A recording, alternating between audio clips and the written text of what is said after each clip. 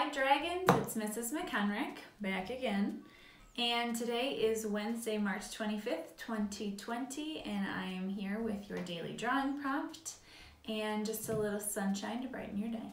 So I wanted to start with our shout out for the day, which is going out to Mrs. O'May's first grade class. Boys and girls, I hope that you are safe and healthy, that you are taking time to do all of the schoolwork that Mrs. O'May has put together for you, and that you are making great choices with your family, being kind and generous and loving. And just remember that this is a tricky time for a lot of people, including your parents, so make sure that you are showing them a lot of love and being very respectful.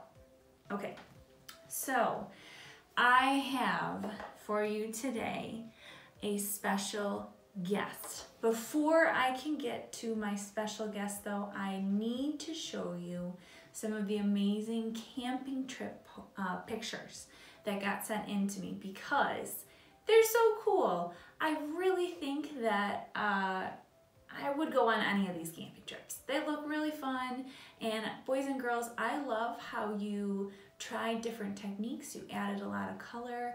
I'm really, really proud of you because I'm throwing a lot at you this week, okay? All these different ways to add color to your artwork. I'm really impressed, so good job, keep it up. So here we go. Here's the mailbag.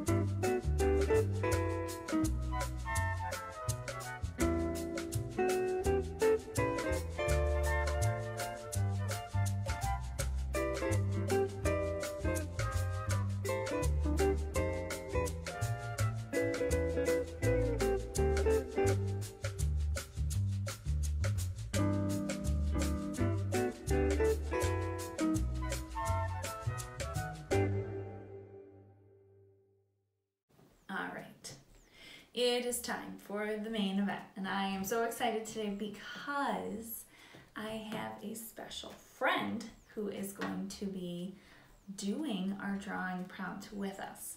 Now, if you saw on Facebook or YouTube, one of your schoolmates from the intermediate school, Anthony, has his own YouTube channel, and he has been posting a daily, or I guess a nightly video where he talks about his day. He usually does a couple of jokes, and turns out he's also willing to interview teachers. So I got to go on his YouTube channel the other day, and he asked me some questions and I asked him some questions, and it was such a good time and it was so good to see him. And after we were done, we filmed the drawing prompt for today. So Anthony is actually going to be helping me do the drawing for you, and you're going to be seeing me and Anthony and the drawing that we're doing all together, which is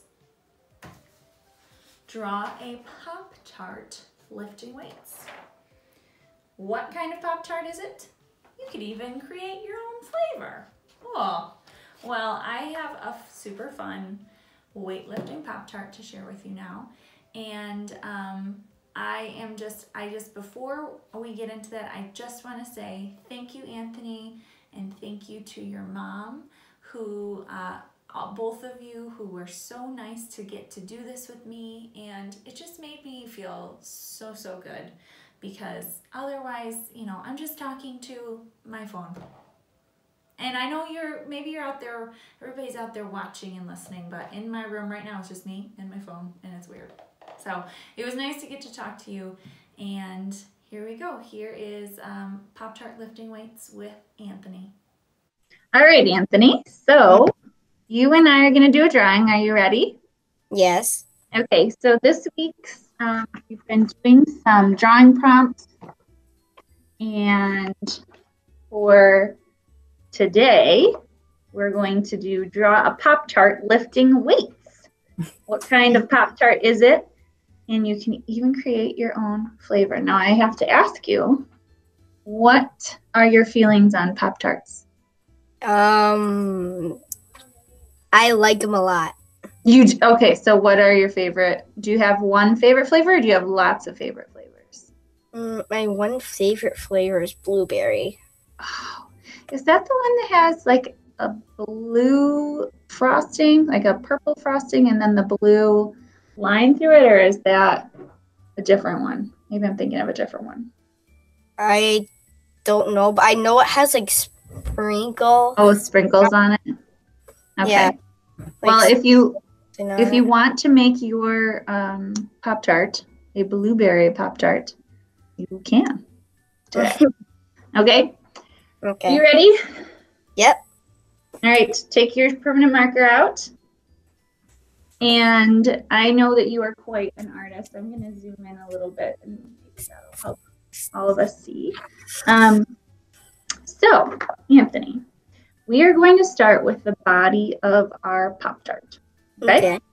All right, so you're going to start with 2 straight lines, and these are the edges of the Pop-Tart. So if you want to make them a little bit wavy, you can.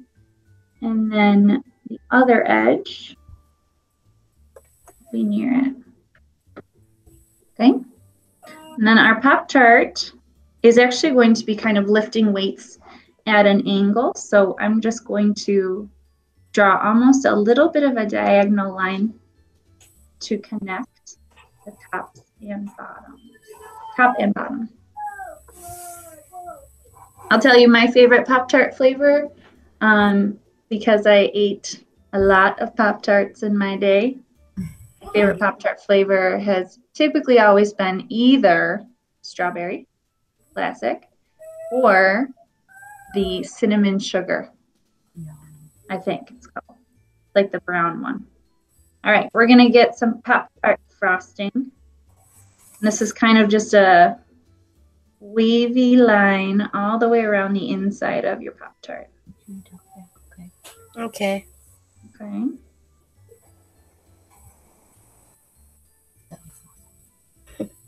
You ready? Yeah. All right, now we're going to do, you know how Pop-Tarts have those crinkly edges?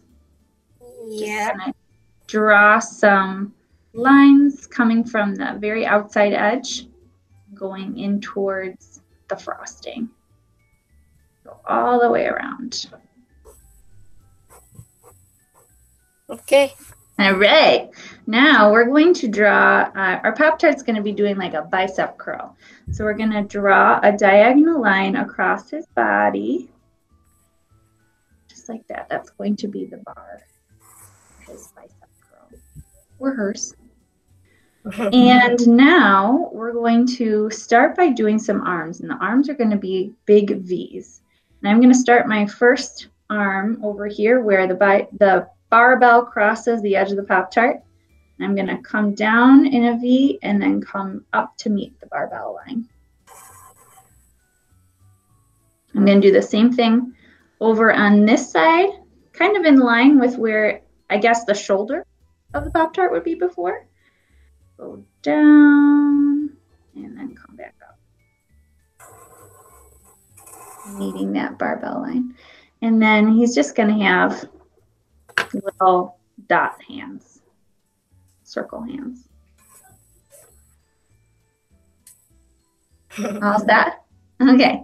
All right. Now this part's the tricky part. And I think that I figured it out earlier today. We're going to do the 2 weights on both sides. So we're going to start by doing a circle on the right side here, a small circle. And then you're going to do 2 more circles, and each one is going to get a little bigger. And you can see mine's kind of like a squished circle, a little bit squished. All right, and now we're going to give it some form, make it appear 3D by adding short lines to the top and bottom of that outside circle, and then connecting those 2 lines. Okay. All right. Okay. Now we're going to do the kind of the opposite thing on the other side. So we're going to start with a open circle-y shape. I guess an open C, backward C, and straight lines at the top and bottom of that. Now we're going to do another backward C shape. That's going to make the flat edge of the bar or of the weight. Now we'll do the same thing, but smaller, right inside of that. And those two little lines to connect. Same. And then one more. Shoop. Two little lines. So now we're going to finish these off by finishing our circles. So what I'm going to do is this little one where I had that small C, I'm just going to connect it into almost a circle-y shape. Can you see that? Mm-hmm. Okay, I'm going to do the same thing with the next one. And then the same thing with the last one.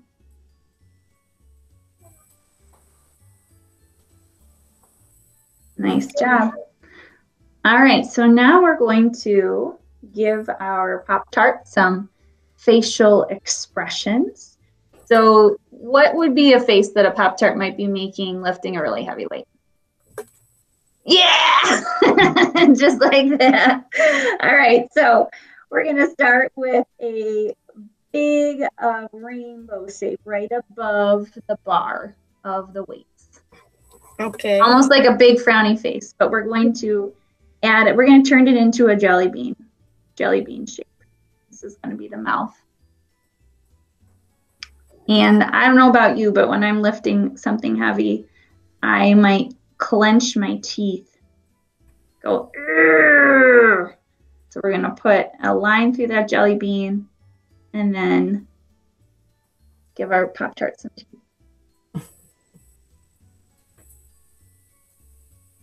Good. Yeah. Okay, now we're going to do his eyes, and they're going to look like two little rainbow shapes to start.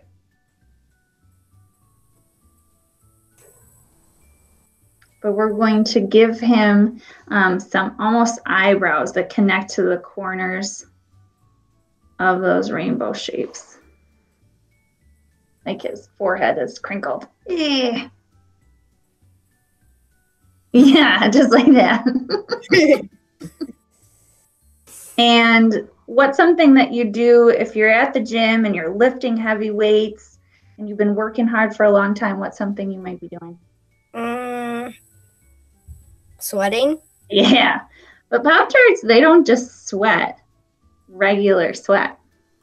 Don't you think that they might sweat? Frosting. Frosting or jelly even.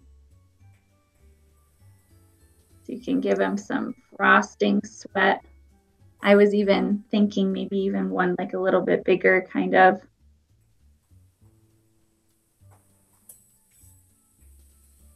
Silly. All right.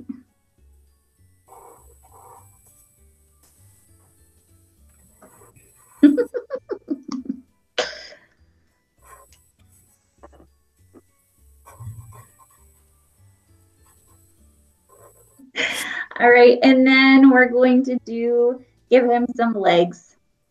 So we're going to just start down here. They're going to come right off the crust down here at the bottom. And we'll start with a little horizontal line to make a knee. And then I just did like a tiny little foot on mine. And then the same thing a little bit further down.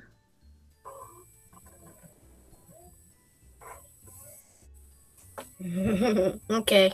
All right, well, can you hold up your drawing for us so far so that we can see? My gosh, Anthony, it looks amazing. I love it. It looks great. You did a great job. All right, now, so what I've been, it's my YouTube channel this week. I've been teaching the kids different ways to add color to your artwork. And I was thinking about it because I don't know how many kids have paints at home. And I didn't really have a chance to send paints home with everybody. So I've been trying to think of fun ways to do things that's like painting without using paints. Okay. So that's where the markers come in. Yeah, there it comes. All right. So I'm going to do, just because I have the right colors for it, I think I'm going to do mine like one of those berry Pop-Tarts. It's like purple. But I want to show you a cool trick. You can use a marker, washable marker, and you can turn it into a watercolor. So you pick whatever color you want for the frosting, and then I'll show you what I'm talking about. Okay. Okay. So what you can do is if you just take your marker and you go around the outside of the area you want to fill in with that color. So I want all my frosting to be this purple color.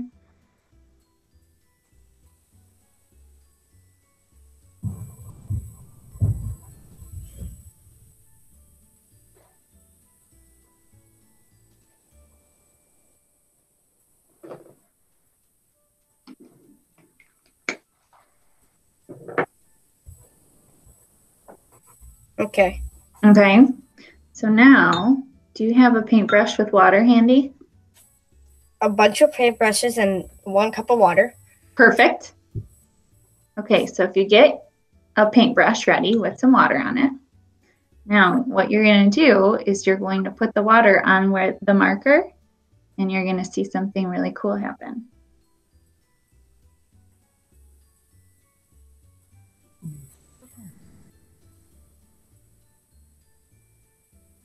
Does it spread out your marker color? Kinda. Kinda. If you add a little more water, some colors might be a little bit stronger than others. Because you're using a white color. Oh, yeah. You might need to dip it again. It's not going to be as bright as your marker is. We're kind of thinking of it like a watercolor. I'm using a really bright color, so it doesn't show up at that much, but Oh, yeah, that's okay. That's something that we learn about and we experiment about with art, isn't it? Maybe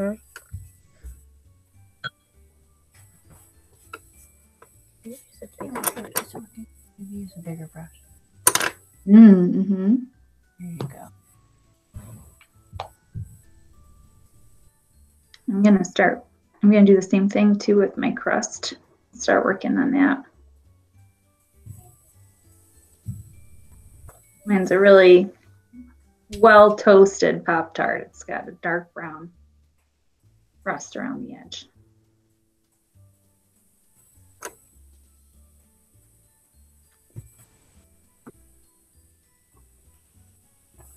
mine's actually okay because it even though it doesn't really show up that much, it's okay because I'm trying to go for like a blueberry theme. Oh, perfect.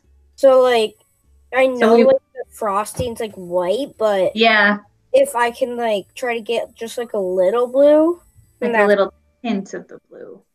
Right.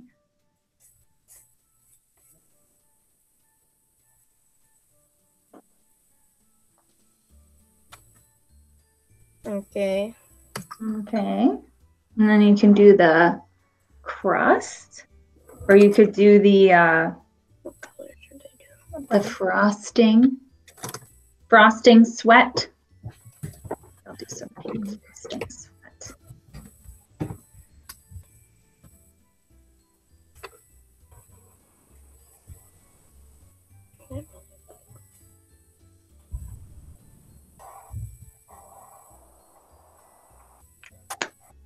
This is just so fun to do this with you, Anthony. Thank you.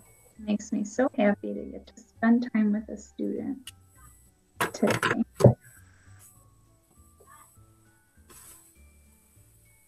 That's so cool. get a smaller brush.